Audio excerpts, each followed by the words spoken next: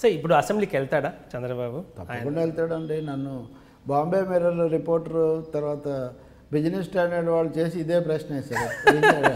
Results రాక ముందు రోజు అడిగారు.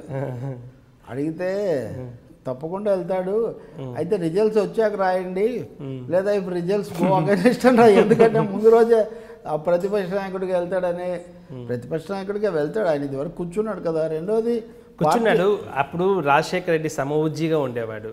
సో ఆయన ముందర పులి పోట్లాడచ్చు, కానీ జ్ఞానేశ్వర దూషణ భూషణ తిరస్కారంలో ఆశీస్సులుగా తలిచే వారికి భలే ఇవి తలవని వాడు ఎవరు రాజకీయాల్లో ఉండలేరండి. ఇప్పుడు బ్యూటీ ఆఫ్ డెమోక్రసీ అని చాలాసార్లు చంద్రబాబు అనేవాడు.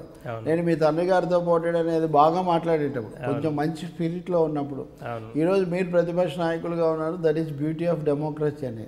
It is a continuation of beauty of democracy.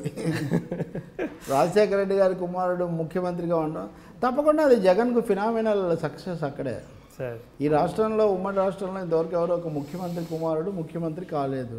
కానీ జగన్ కేవలం ముఖ్యమంత్రి కుమారుడుగా కూడా ముఖ్యమంత్రి కాలేదు. ఆయన చనిపోయిన తర్వాత తన పార్టీ పెట్టుకొని అధిష్టానాన్ని ఎదిరించి ఒక 10 ఏళ్ళు పోరాడి 15 ఏళ్ళు అప్పటి నుంచి లెక్కేస్తే ఆయన ముఖ్యమంత్రి అవుతున్నాడు. ప్రజాస్వామ్య స్ఫూర్తితో దాన్ని అర్థం చేసుకోవాలి చంద్రబాబు నాయుడు. నా ఉద్దేశంలో లోకేష్ పట్ల ఆయన ఎక్కువ నమ్మకం పెంచుకోవాలి. లోకేష్ను చాలామంది చాలా అంటుండొచ్చు, అందరిలో చిన్నవి పెద్దవి లోపాలు ఉండొచ్చు, కానీ చంద్రబాబు నాయుడు చేసిన ఒక పొరపాటు లోకేష్ అంతా చేస్తున్నాడనే భావమేమో కలిగిస్తూ నిజంగా లోకేష్కు మటుకు తగిన తర్ఫీదనండి అవకాశాలు ఇవ్వ. ప్రతి సభలో మీరేం మాట్లాడుతుంటే లోకేష్ ఎప్పుడు మాట్లాడుతున్నాడు? ఓ 10 సభ అంటే నేనేదో లోకేష్ తరఫున అని కాదు.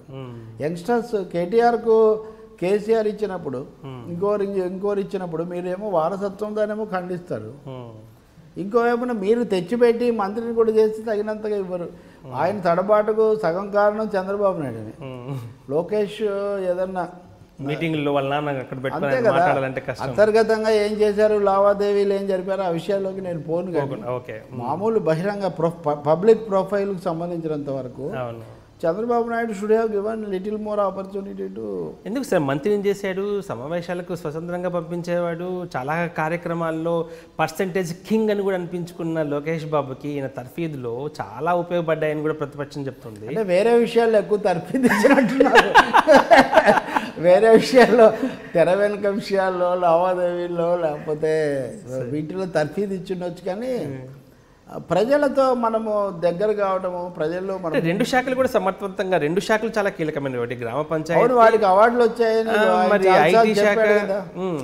నేను అంటుంది ఏంటంటే, మీరు నిజంగా ఇప్పుడు అఖిలేష్ యాదవ్ను ముఖ్యమంత్రిని చేశారు ములాయం సింగ్ యాదవ్, లేదు సోనియా గాంధీ ఇందిరాగాంధీ వాళ్ళు కొడుకులను ప్రధాన కార్యదర్శులు ఎట్లా ఈయన కూడా చేశాడు. కానీ చంద్రబాబు నాయుడు విపరీతమైన కేంద్రీకరణ. కేసీఆర్ ఒక విధంగా అయితే చంద్రబాబు కూడా కాన్ఫిడెన్స్ తనకే కాన్ఫిడెన్స్ ఎక్కువ లేదు. For more videos, subscribe to iDream. And loads of fun entertainment and content. Do watch iDreams. Do subscribe iDreamMedia. దయచేసి iDreams మీరు సబ్స్క్రైబ్ చేయాల్సిందిగా నేను కోరుతున్నాను. I am Dr. Nayak, DT Nayak. For more videos, please subscribe to iDream. Please subscribe iDream News. Please subscribe iDream. Please subscribe iDreams. మీరు చూస్తున్నారు iDream News.